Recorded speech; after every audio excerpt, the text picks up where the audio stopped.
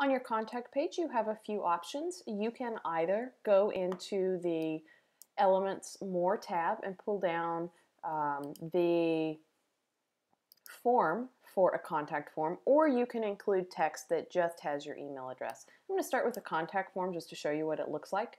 With a contact form, it will auto-populate in their name, email, and comments. I think this is really great and easy and allows the flexibility of using the website itself as a way to submit information, though there are other options. If you wanted to say, use the space to write contact me, send me a message, something like that, just double click, very easily type. If you wanted to get rid of one of the particular fields, you could exit out here. I'll just show you that.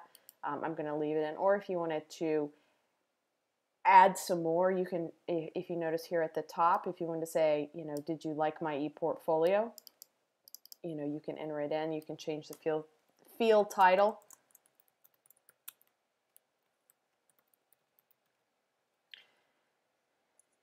Say I only wanted there to be 2 options.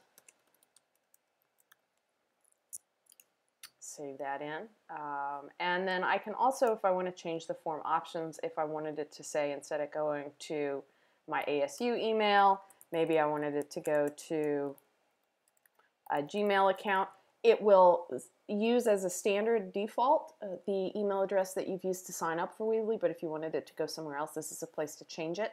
And you can also change the confirmation text once somebody enters in that form. If you wanted to, instead of the basic text, thank you, your information has been submitted, if you wanted to add more of a note, or if you wanted to send them to a special page perhaps that you had made on your website, you can make those options. Always make sure you're clicking save as you do this, and that's going to set you up for the form.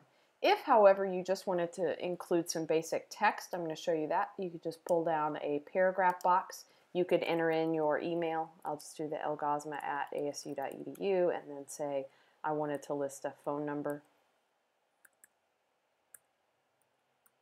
I can do that. However, if you do include an email, what I would do is make sure that you highlight it, click the link button, and turn it into an email address link. I think that's just fair for your audience because you don't want them to have to open up an email client and copy and paste your email. It should very easily be clickable from the website itself so that when they hover over that text, if they click it, it opens in their Outlook or whatever other email client they have set as their default. So those are a couple options for your contact page, whether you want to use the form or whether you want to type your own custom text. You've got quite a bit of options.